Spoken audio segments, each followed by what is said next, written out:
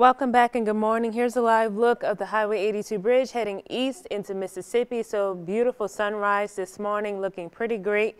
And again, we've been grateful and lucky to have some nice weather for the last few days and for this weekend, and we'll continue to have it for today. But we'll gradually start to see more clouds moving in, and unfortunately, storms could be moving in soon as well. Now here's a look at your headlines. Today will be mostly sunny, a little breezy, and just a little bit warmer today than it was for yesterday. So we mostly had clouds off in northeast Mississippi, but we've pretty much had mostly clear skies starting off our Monday morning. So it's 47 now in Greenville, 45 in Batesville, 49 in Greenwood, and 43 in Winona.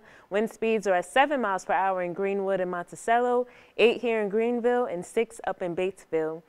So the high for today will be in the upper 70s. The winds will be from the east-northeast direction around 5 to 10 miles per hour. Then the winds will shift to become southwesterly a little later on this afternoon. Overnight lows will pretty much be in the upper 50s to near 60s. So it's going to be a pretty warm night, and then we'll continue to warm up just a little bit for tomorrow, as our highs will be in the upper 70s to near 80. Now, there will be some towns that could hit 80 and 81. Grenada, Carrollton, and Lake Village could hit 80. Chula, Yazoo City, and Kosciuszko could hit 81. So again, tomorrow's going to be a little bit warmer than it will be for today. Now, the Mississippi River here at Greenville is still pretty high. It's at 42.2 feet. It's going to go down just a little bit for Tuesday and Wednesday, and then by Thursday it should be at 42 feet and then gradually climbing back to 42.5 feet by Saturday.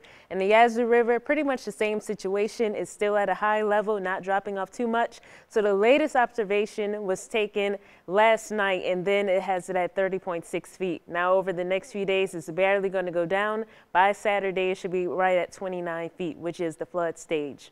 Now here's a look at what we're dealing with for Wednesday. So last week, Tuesday was our severe weather day, and now for this week it's Wednesday. So most of Mississippi, as you can see on this map, is under an enhanced risk for severe weather.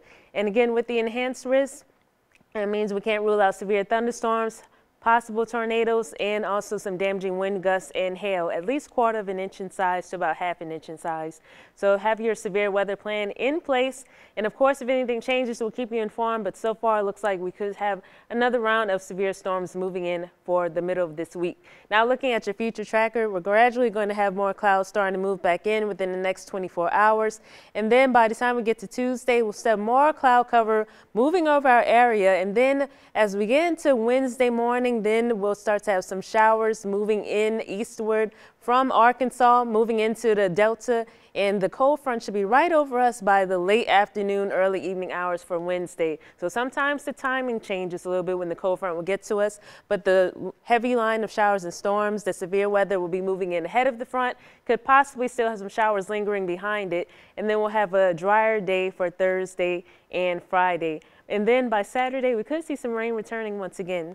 So looking at your 7-day forecast, so we'll have some breezy conditions and windy conditions for tomorrow through Thursday, and it'll be a little breezy today. Again, we'll be drier for Thursday and Friday. Then we'll have more showers and thunderstorms returning for Saturday. We're looking at about 40% chance for that day, and then we should be drying out once again by Sunday. Thanks for tuning in, and now Ty, back to you.